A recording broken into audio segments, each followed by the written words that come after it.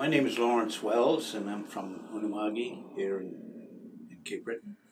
And we're in Member 2 First Nation. And I was born here. I was brought up here. And like I was telling Lisa, I'm a nomad. And I traveled around when I was younger. And but basically, I came back. I've worked in several areas of Cape Breton here, and up here in Cape Breton, right now I'm doing addiction work for the last 15 years with native alcohol and drug abuse counseling, and going on another, I don't know, 13, 14 years with Member 2 of the same thing, but with the culture component. And I have a buddy there who does the Western part, so both of us are Western and cultural. So that's what we do here. I'm an elder in resident at CBU once a week.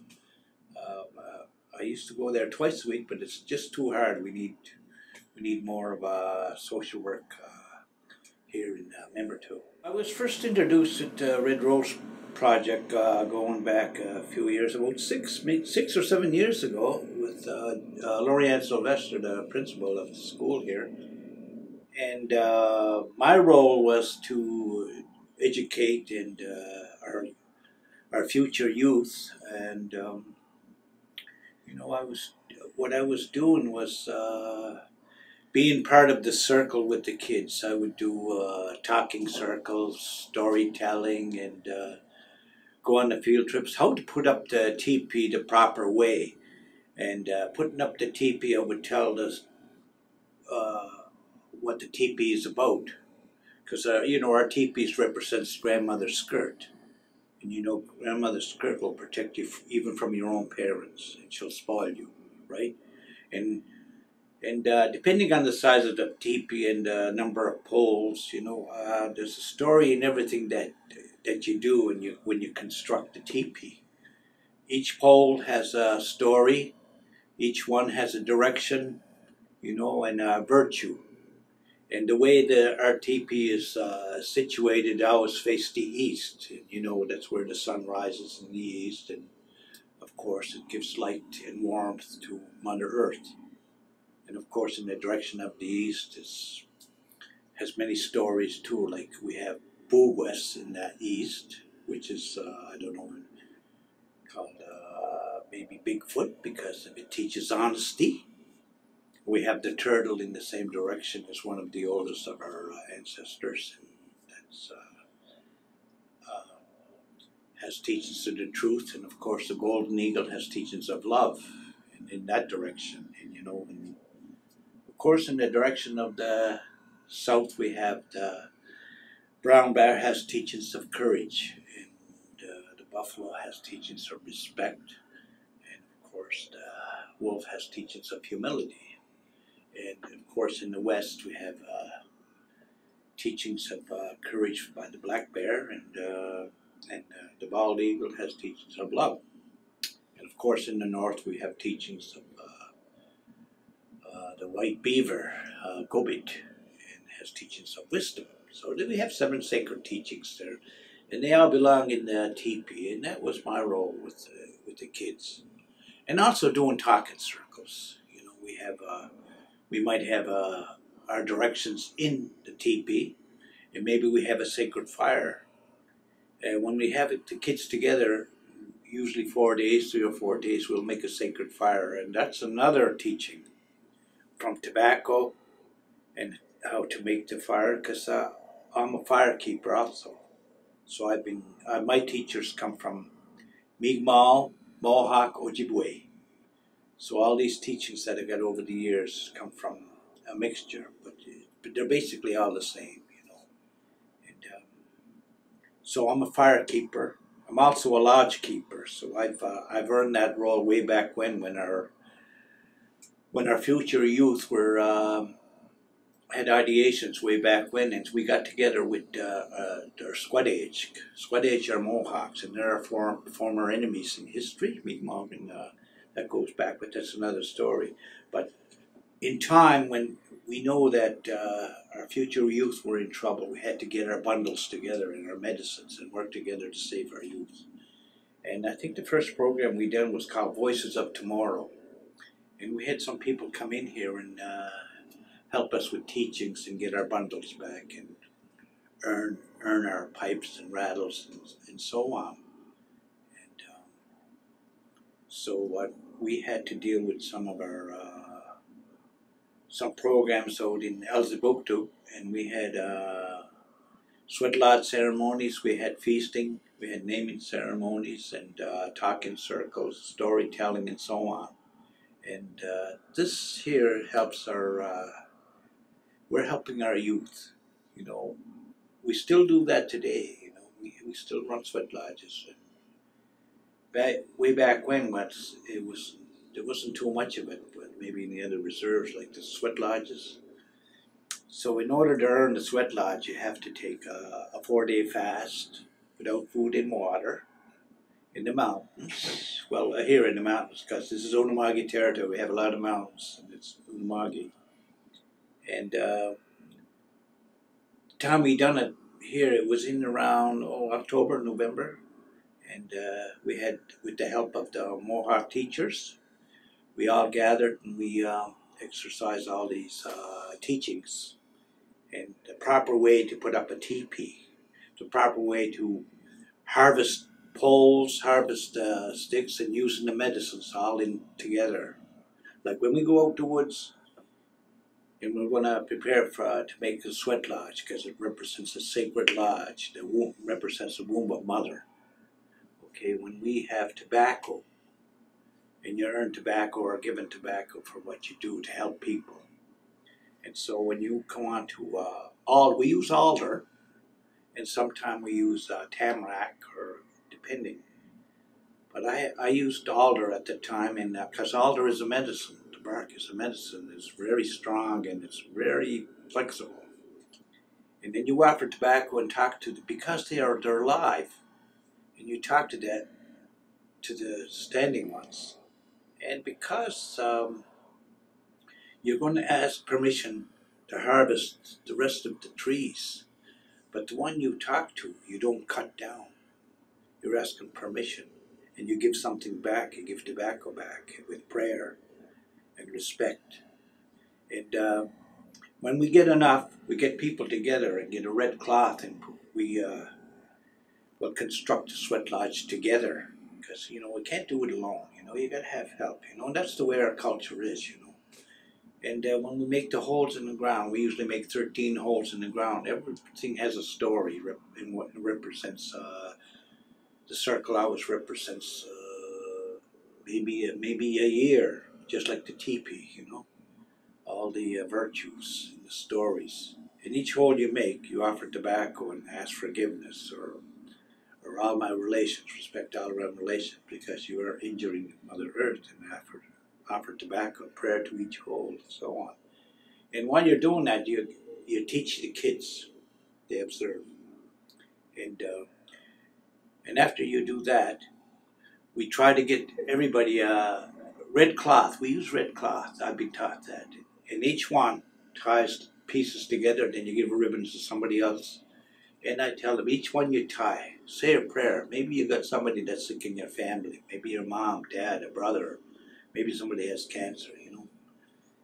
But I always find people that come to our lodges will pray for somebody else. But that's how our people are. They're the last. So if I have 4 rounds, I always have 4 rounds in the sweat. And I always save the last round for the individual. Because they are all busy caring people, you know. Even the youth, you know, they're caring. And I always save the last round for the individuals. So when we build a lodge, put the cover on, there's a lot of protocols, a lot of preparing, you know. You gotta get the fresh water, you gotta have the medicine like weegwa soup, that's beaver root or muskrat root, fresh water. Cedar doesn't grow in Cape Breton, Unamagi, and we usually get somebody to bring it in from New Brunswick. And even the grandfathers, we have to go to Parsboro. It's called Partridge Island, and that's Glooskap's grandmother's melting pot. That's another story. And we bring the grandfathers from there, and we use them in our lodge. We can get them as yellow hot, and they're you can use them over again. Some people use them over again, and in the bundles, our pipe, our rattle, our drums. There's so much, and the reason I say hours because all these things that I fasted for maybe 3 days, maybe 4 days, our pipe, our rattle, or our medicines, they don't belong to me. They belong to all of us because that's our culture. We're supposed to share our medicines, and I have no ownership on them. You know, they're ours. They're ours to use. Um, the project with the youth, we had teepees given to every reserve. And my role was to go on the reserves, and usually the leader of the Red Road Project group, they would have a leader, and they would represent the other youth, and there'd be one in each reserve. And when you teach them how to put up the teepee, because they have one in their communities, I had the pleasure of going up to each reserve and maybe spend the night, and because Lorianne probably arranged a place for me to stay and have my meals. Oh, it was fun. And to meet people all the time. Like, I was never a stranger when you come to a community. You never feel a stranger because they're Ilnu, or red man like me, and meet the kids. And, as a member of the community there, I received my name when I went to when I earned our lodge, when I earned our sacred fire, and I still have them teaching. So I'm getting of a age now that I got to pass it on. I got to pass it on to somebody, and I know a lot of youth, but they'd have to do the same as I do. They got to take a 4-day fast, and they might have to have a sweat to earn their bundle. And of course, you receive gifts all the time when you do this type of work, and you save some. After a while, your bundle grows. You go somewhere and do something for someone to help them, and you might get tobacco, you might get sage, you might get a little item. I have some things here I got over the years. They're little gifts, but I always say, hey, I don't own them. They belong to all of us. I pass them on. And the kids, they would have a talking circle, and like we have something coming up in Orangedale there in July. And last year we had one there, and we've been to Bear River with Frank Muse. And when we go out there in that area, we tell the kids not to bring any electronics or anything like that, and no junk food. And there's no electricity out there, maybe except for emergency. And we have camps like teepees, and we have some lodges there, and a few cabins. And it's very well prepared by Frank Muse in that area. And, last few years we haven't been out there, but Frank is a very good provider and storyteller and awesome person. And he always has a story. When they came up there and we were told that nobody's allowed electronics. And I think he had some of the local boys, and they had somebody carve a phone and leave it at the doorway. Well, not just the doorway, just a bunch of trees, and said, just pretend to call one just in case you have a withdrawal. Or he's an awesome person. But I miss that area, because I used to go there a few years with the kids, and I think it's about 6 or 7 years now we've been doing it. And, the last trip I had was just last month. But I got sick there. I had a bowel obstruction. That happened 3.5 years ago. But that happens. You get sick. So I ended up in a hospital over there, and that's where I left Jordy and Pat. I couldn't do a sweat that night. We just came from Parsborough with Gerald Grodd. He's a geologist. He's an awesome person, good teacher. And I've known Gerald for quite a few years. He tells us a story in the history of the area, where dinosaur bones can be found and gemstones. And while we were there, the kids had found some amethyst, and very interesting person. And he knows of a lot of people that in that area that were like Eldon George. He's a geologist, and he had worked with him for years. That's a historic place. And the kids, they're just awesome. Everyone has a gift and a story. I know when you listen to them in the teepee, we used to have our talking circles, our opening prayers, daily. This had to be daily, before breakfast, early in the morning. Before breakfast, I'd have a talking circle, just check up, see how everybody's doing, and keep in contact and keep in touch. And sometimes there's kids are so gifted, and somebody would bring a drum. Maybe somebody has a story to tell, or somebody has a song to sing, or a story to tell. And it's not just I'm not just there as an elder, but as an observer, I learn so much from the kids too, by their behavior.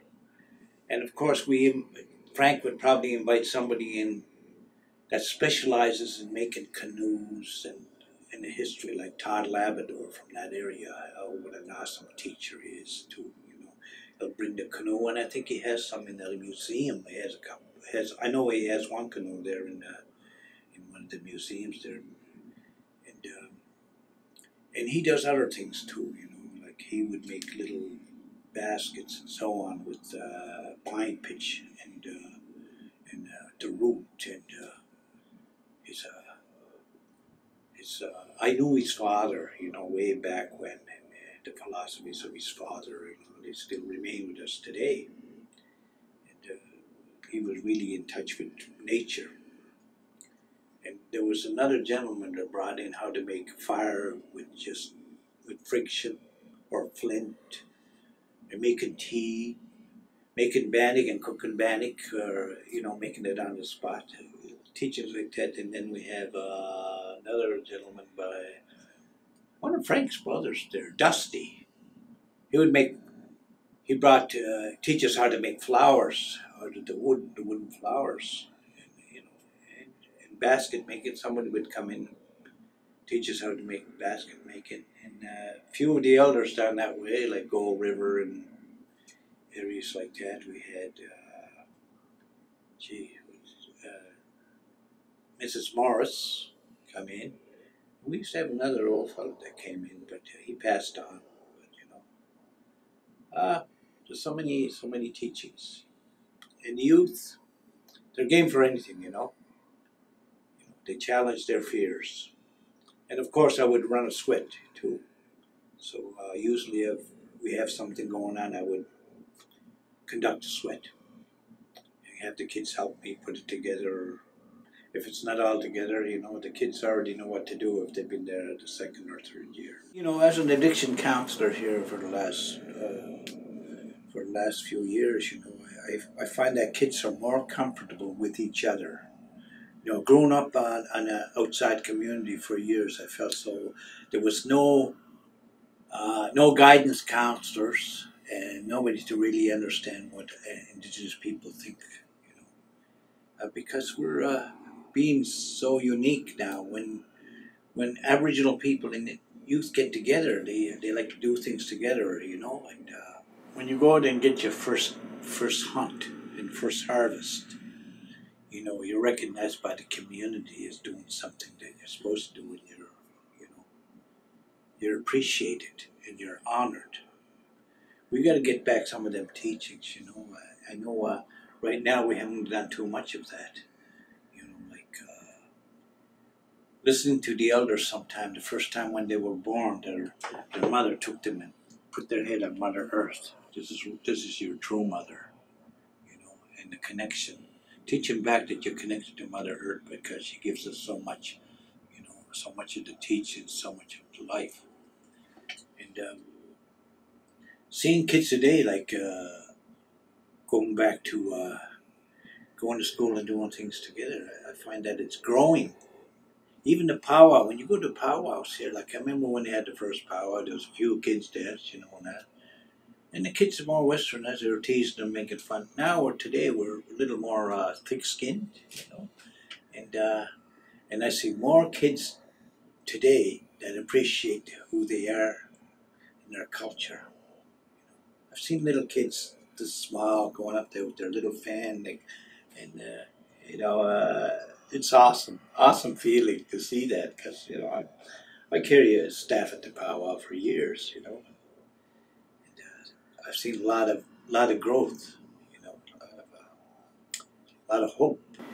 I get to college there. I see a lot of kids, and I listen to them, and I see more on the computer, and there's more involvement. I have my youngest son.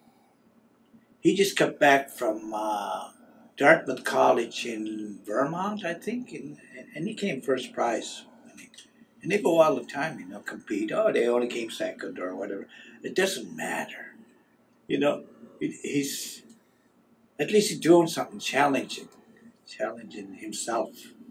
You got really nobody else to challenge. He could be out with the other group of friends that when he was doing that, he wasn't doing anything but drinking. They're all have a few beer and I see just going out. You're around America around, eh? They can anywhere. But when they're doing this, they're outgoing. Like I don't know how he ever does it. Sometime he comes to the house and he'll say, "Hey, I'm going out to this here place, Dartmouth College, or they'll go to New Mexico or something." Geez, how is he doing that? He's got friends. They got connections. And in today's technology, all they got is a phone. And they'll talk to somebody over there in a few minutes. Oh, we're going to New Hampshire, just like that. We come a long way from smoke signals, like. It's modern tech. Holy God, it's fast. You know, and it comes back like, oh, who you going with? You say, oh, he'll call somebody in Red Bank, one of his friends in Red Bank, or Ty, or Michael R. Denny. He'll call him. When are we leaving? When are we going? He pick me. Everything is so instant, and everything is so prepared. Even if you're not prepared, and you'll say, oh, he'll come to the house and he doesn't have a washer home. He comes to the house to eat, and once in a while maybe to sleep.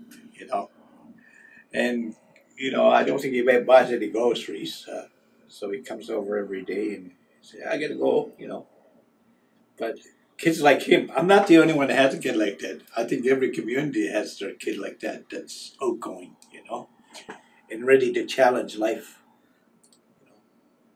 Because they notice that Western life is really doesn't have that much to offer as far as our culture. This is our culture: dance, song, storytelling, field trips, harvesting, adventures.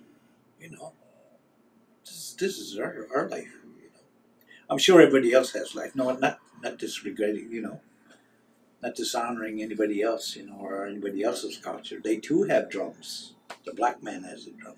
The white man has a drum. The Irish. And the yellow man. We all have drums. We're all connected to Mother Earth. Sometimes people ask, you know, you got to remember, they're all introduced, and we can connect and say, you too have a drum.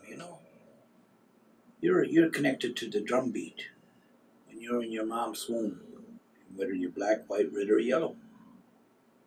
And today now we have mixed marriages and so on. We have rainbow warriors out there, just like that ribbon on the table there. That's our children today. They're still our little warriors. And they do carry on our messages and our stories and our drums, our dancing and our language. And language is pretty important too. We carry the seven sacred teachings already, to be properly, like the four directions, like I told you about the teepee and the directions, the pole, the virtues, these things. And we have elders and we have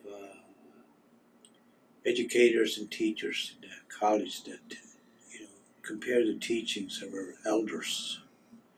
A lot of this, a lot of what we do is already similar to what Western science has offered. Because like Albert and Medina, they introduced two-eyed seeing program with Professor Sarah Bartlett at CBU. They take the best of Western knowledge and the best of from the elders and put it together. I think something like that would be important. So, because we speak English today, and that's a voice we have to hold on to, you know. But Mi'kmaq too is our language here. But we can. There's other languages too we speak too, like French too. A lot of our words are French. And, kids today, they can. I remember one fellow that would have graduated, Maxwell. Oh my God, he's learning Chinese. I don't know why. I never asked him, but that's him, eh? I said, holy God, this is a challenge for him, I guess. Because he's ready to study and a challenge for him. Each individual challenge, I guess. I think it's up to us, I said, hey, to encourage it also. We encourage more teachings. Learn to listen and listen to learn. I think it teaches the youth to be proud of who they are. They too are very important in our culture. They're the next future generations of our youth, our future youths. Future youth, the next group coming, because they have a leader, and before you know it, they're too old to stay in it, and somebody else comes in, and it's time for him to move on, him or her, and to be an educator, go to school, go to college, be an educator again. It's just part of growing. It's growth, a stepping stone, not a stumbling block, a stepping stone. It's just a matter of how you view it. I enjoy the youth. I enjoy telling stories. I like to tell stories sometimes. And kids, they have so much. They're so they're so honest with questions sometimes. Sometimes they'll give you a question that'll stump you. I have my grandson is autistic. Like I was told that he would never walk, he would never see, and blah blah blah. And over time, when I seen him staggering when he was about almost 2, I remembered my niece down the road here. She did the same, and she had tubes put in her ear. And I told my daughter. My daughter had adopted him because the doctor told us, "Hey, we're getting of age. We shouldn't have to look after our kids." And I said, "I don't care. You know, he's one of my my grandchildren." And when he had that fixed, you know, he comes over every day, and he's running and he's hyper. Once he started walking straight or running straight, he never stopped. So he's at my house every day. He's got homeschooling now, and right now I take him for a ride every Sunday. We'll go out maybe to flea market. We'll go fishing, or go out the woods, or we'll gather sticks or gather grandfathers. I'm still teaching him this. And when he was going to the school over here, over the hill here, Shipyard Elementary, the teacher was saying that he's already sharing some of the things because he comes with me to conferences or workshops. He was teaching the kids about the smudging, letting him know in the class. So but because he's autistic, we had to pull him out, and so he's still he learned so much, even with the technology. He's telling me about the astrology, and the planets. He doesn't read a book. He doesn't read any books because it's right there in that little, and he can't write very well, but he has homeschooling. But as far as this, he has this technology, and I'm surprised at all this. Uh, he knows about the planets, the light of years, and so on. And I said, "Oh my God, that's amazing!" And it's only a kid, eh? But he'll ask you questions, and sometime when I see him watching TV and the cartoons, there, I said they're educational. They're really educational because sometimes, oh, it's only cartoon, and then, But I'm old school, right? I didn't take time to stop and listen just because it's a cartoon. But other than that, I think that's important to talk about too. Is how children are getting their education too. And I think a lot of our own people can do this. Oh yeah, I got to share one other thing too. While we're going to this here Red Road Project School, we had different youth, and I see one youth. He's artistic, and he's able to can't keep still, can't sit still, always hyper. And over time, there, gee, I see him at. But he loves music. Geez, I see him perform now, and he's a rap, and he's always awesome. So it wasn't a disadvantage of being autistic. It was an advantage. You know, he made use of the disadvantage it's supposed to be, but it wasn't. It was a gift. And he's happy with what he does.